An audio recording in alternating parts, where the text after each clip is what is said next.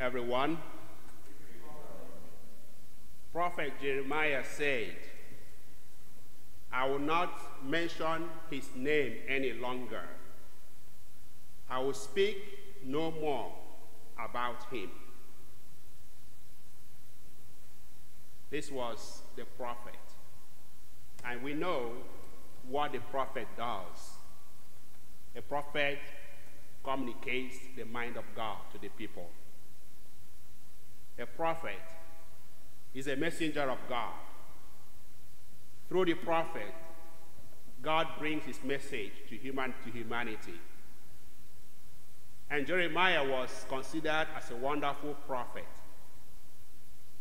And of course, he went around preaching the word of God, reminding people what God wants them to do. But in his own narrative, his own life, as he was doing this, bringing the message to the people, he was experiencing a lot of difficulties, a lot of persecution. People were castigating him. People were saying all sort of evil things against him. To the extent that being human, because he was human, he started feeling uncomfortable because people were not saying good things about him. Not that he did anything wrong, but he was simply bringing the message of God to the people. As you will always know, whenever you bring the gospel message to people as it is, some will receive it very well, some will not receive it.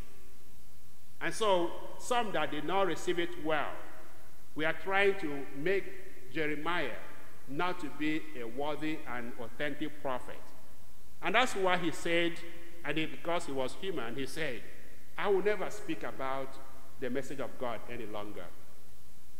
I think I would rather stop talking. That was his temptation. Jeremiah experienced temptation when he was preaching the gospel, preaching the word of God to the people.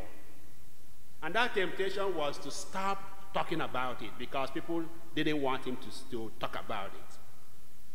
But then, he also tells us there was a fire in him.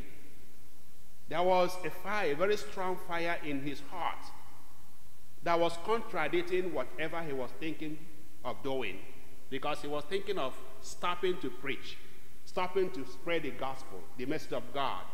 But on the other end, there was a fire that was trying to tell him, go ahead, never stop, do not stop.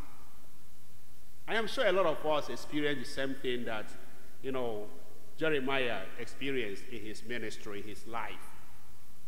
You probably have experienced a time in your life, or many times in your life, when you really want to say something that you know that this is good, this is authentic, this is really what God will want us to do, and people have really contradicted you or have made you not to say it, or made some comment that makes you somehow feeling uncomfortable to say it or to do it.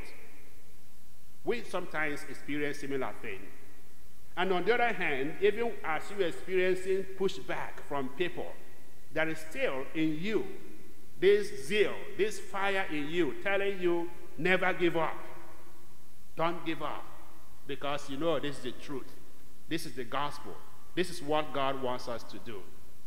Jeremiah was presenting himself. His story is not simply presenting a human condition, what all of us experience. I don't think any human being in this world will say, especially if you're an adult, can say that you have never experienced similar thing that Jeremiah experienced when you were trying to be an advocate of truth, or when you are trying to be an advocate of good life, and some people were not receiving it. And sometimes you tend to be giving up. You tend to decide, I'm going to give up or forget about it. And as you are thinking that way, the other spirit, the Spirit of God in you, was also telling you, never give up. Today, we are reminded that even when your spirit, when people are trying to contradict the word of God that you want to spread, don't give up like the spirit of Jeremiah today. Jeremiah was like feeling reluctant, but he was at the same time empowered by the Spirit of God to speak the truth. We are often empowered. Sometimes we don't recognize it. We are often given that power to speak the truth, to also not just to speak the truth, but also to act, to show it in action. Even when people don't want us to show it, we have every opportunity to do that. But we have to listen to that very fire in us, that very spirit in us that continues to tell us, be courageous, take courage, do what you are doing, for God is with you. In the gospel reading, we have also something similar.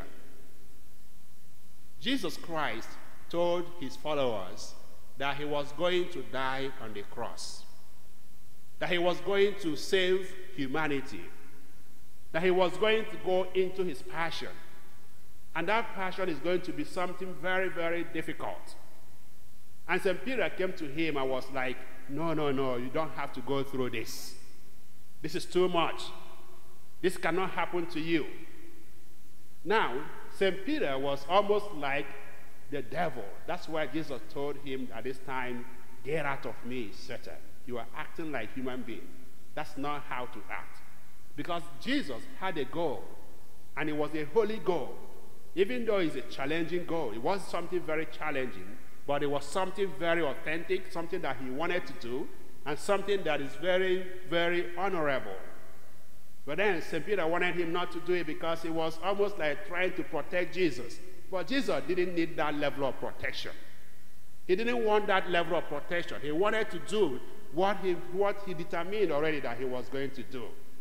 And that's why he told him, get out of me, Satan. I'm going to do this. That very fire in Jesus, that very spirit that was in him, gave him the courage to rebuke the one that was trying to tell him not to do this. And he went ahead and accomplished his own journey, whatever he wanted to do in this world. And that's why he brought salvation to all of us. He died on the cross.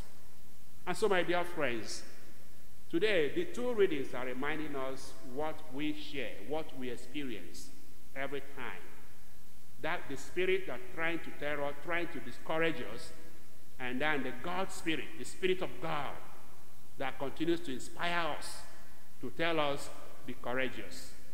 As we face our life, our spiritual journey in our world today, whenever we get this kind of conflicting, tension, in us, positive and negative tension, let us go with that very positive one, which I call the Spirit of God.